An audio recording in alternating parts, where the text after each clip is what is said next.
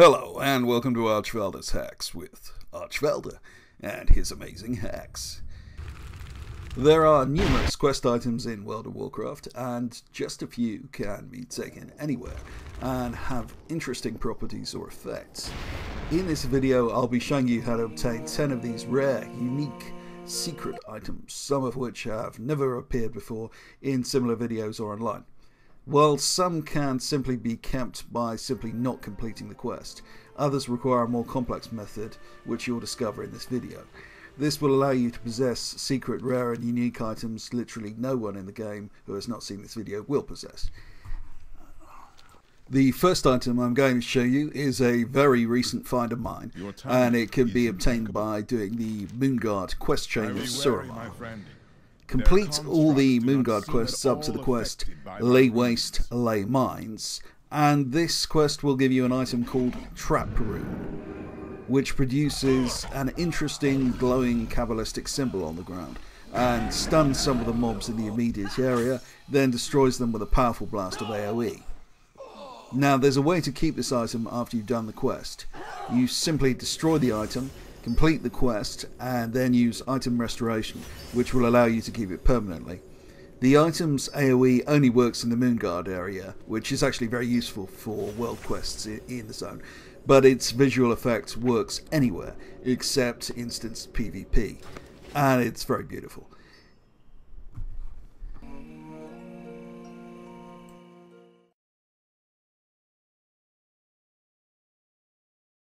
The second quest item I'm going to cover is one you will find to be one of the most useful, as well as being visually spectacular. This one is Horde only. First you'll want to head to Rarest Temple, and fortunately there's a portal in the Chamber of the Guardian in New Dalaran that will take you directly there. From Rarest Temple, go over to Venomspite and find the quest giver Vicky Levine. Complete her quest, Blighted Last Rites, and then the follow-up, Let Them Not Rise.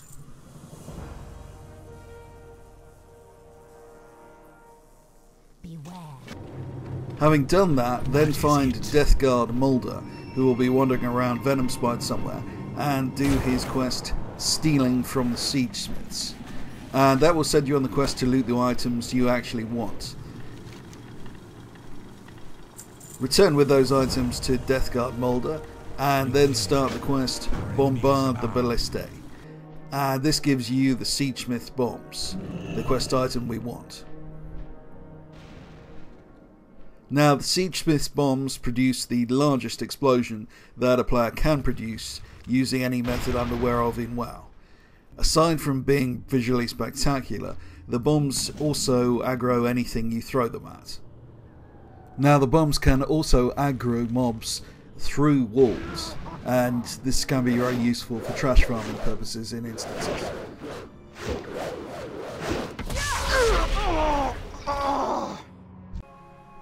The third item I'm going to show you is from Outland, and you can get there by taking the portal from New Dalaran to Shadrath, and then flying east to Shadowmoon Valley. And from there you'll want to go to Wildhammer Stronghold for Alliance and Shadowmoon Village for Horde. And there you'll want to pick up the quest The Hand of Gul'dan from Earthmender Sophoros, that's for Alliance, or Earthmender Splithoof for Horde. And that quest will send you to Earthmender Torog at the eponymous Hand of Gul'dan.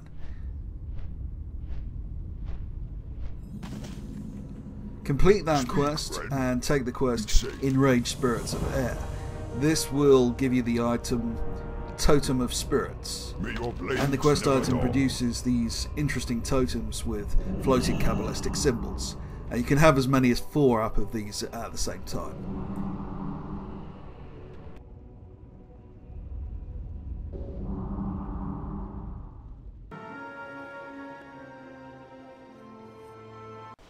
The fourth item we'll be discussing is a wonderful item to add to a transmog set, and it's called the Ice Cream Cryocannon, and both Horde and Alliance can get it.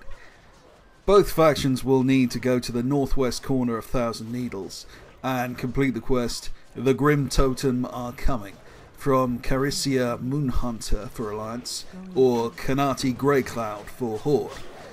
You then turn in the quest to Motega Fireman for Horde or Rendau for Alliance.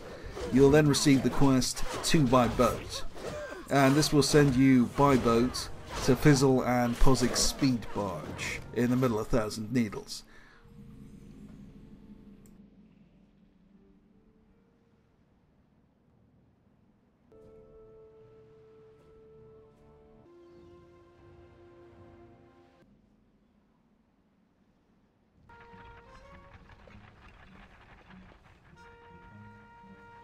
You'll then need to run through the quests on the barge itself, and they are both quite quick and a lot of fun. Much as I enjoy many of the questing zones in the Cataclysm revamp, the old vanilla Thousand Needles was one of the most unique and interesting zones, and I would take the chance to check it out if you ever play a Legacy server. There was this whole Salt Flats area and a gnome goblin race taking place on a continuous basis. All of that is now underwater, though you can still find debris from the old zone at the bottom of the water. Also, there's a great video by Haven Games which will allow you to explore part of the old Thousand Needles in retail, and I'll link to that below. After completing the quest Circle the Wagons, boats, you'll be given the quest Special Delivery for Brivelthurp from Grisnak if you're Horde, and Mazza Stripscrew if you're Alliance. And this will give you the quest item Ice Cream Cryocannon. And you can see this is an unusually large and interesting looking item and works very well with ice themed transmogs. I'm just going to show you how it looks on a large model by using my Mr. Smite disguise toy here, and you can see all the detail on the item, which is continuously animated.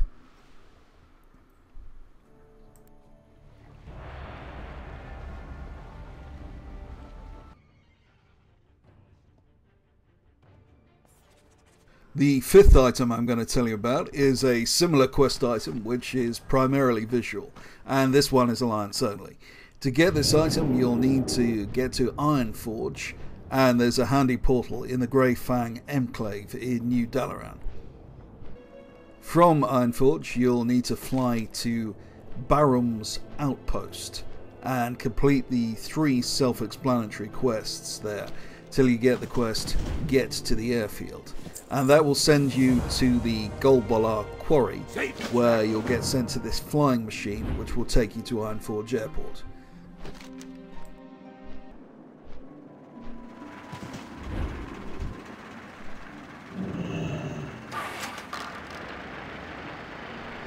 Once at Ironforge Airfield, find Commander Stonebreaker and begin the quest Extinguish the Fires. And that will give you the item Firefighting Gear. That's a kind of fire extinguisher. As with the Cryocannon, this will stay on your character everywhere. The item's utility is unfortunately limited to the Ironforge Airport area. The 6th quest item on this list you can take out of the zone, and will surprise some of you who might know some of the older items on this list.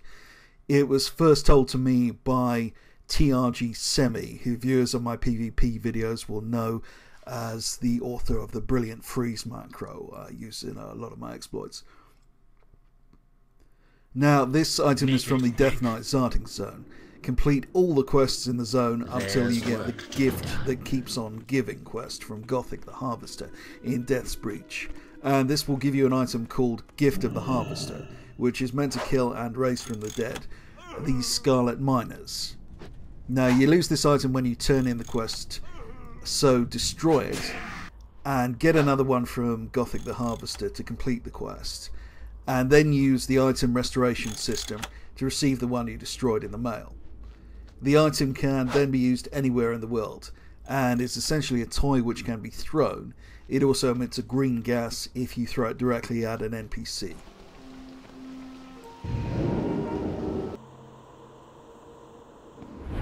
The 7th quest item is unique in that it provides you with an NPC companion, and this one is Horde only.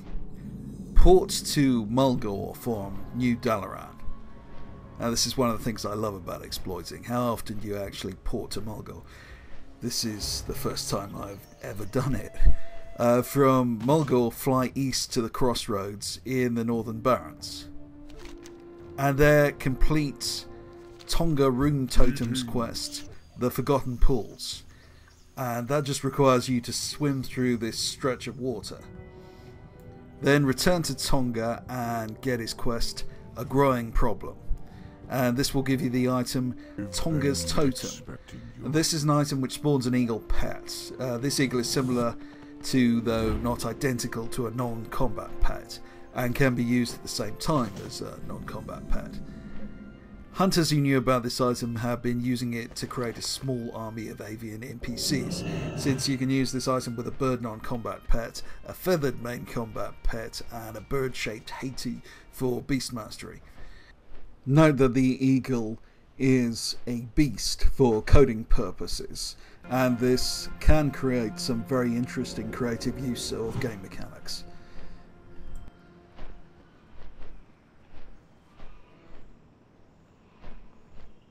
The 8th item is by far the most well-known item on the list. Archmage Vargoth staff can be obtained from Area 52 in Netherstorm Outland. First get the quest, the Archmage's staff, from Ravandwea, and then complete rebuilding the staff. And that will give you the quest Curse of the Violet Tower, and the item we are actually after. Good luck. Now the staff produces an image of a young Archmage Vargoth, and there's a lot of things you can do with it. For example, rogues can use it to shadow step to, much as a warlock uses demonic circle. It's very difficult to kill a rogue who knows how to use the staff and its synergy with shadow step. Priests can also use Prayer of Healing on the Archmage as a static target, and with this technique they can heal around corners or just use it to extend their range. These two methods are just suggestions. There are lots of other things you could do with the Archmage.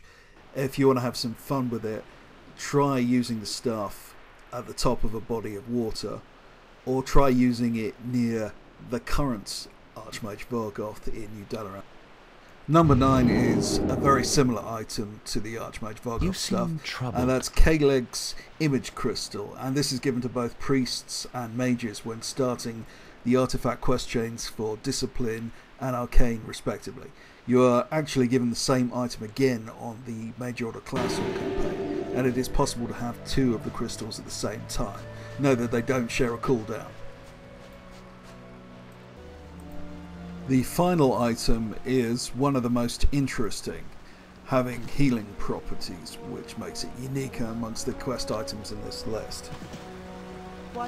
First port to Rarest Temple using the Chamber of the Guardian portal as before, and then head west to the Westwind Refuge. Find emissary Brighthoof and complete the quests Into the Fold, and then Blood Oath of the Horde. Goodbye.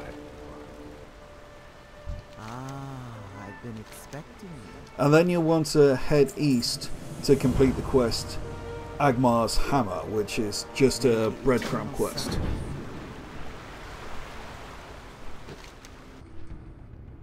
Once at Agmar's Hammer, complete the quest Victory Nears.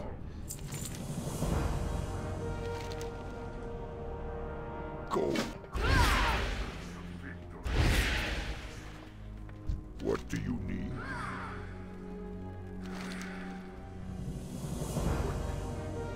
And having done that, you'll head over to Saw Hawkfury, the Tauren, who is standing behind this wall over here. Then.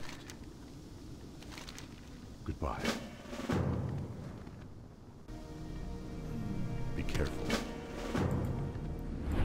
Complete his quest containing the rod, and then from the same quest giver, do the Good Doctor, heading over to the wonderfully named Dr. Sinter Malpheus, who sends you over to the Emerald Dream area of Dragonblight for the quest In Search of the Rune of Life.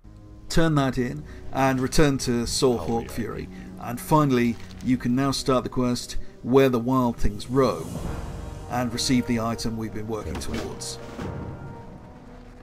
The pack of vaccine you receive has a subtle visual effect, the yellow mist you see here.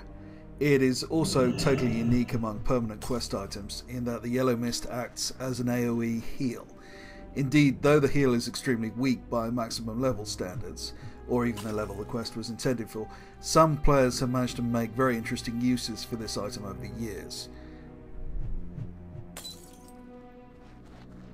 Okay, so there's the list. I hope you had as much fun with these items as I've had over the years. If you liked the video, why not do yourself a favour and subscribe? And if you really liked it, then why not consider becoming one of my Patreon donators and getting access to my super secret forum where I post all my tricks the second I come up with them, often weeks or months before I publish them on YouTube. Thank you for watching. This has been Archvelder.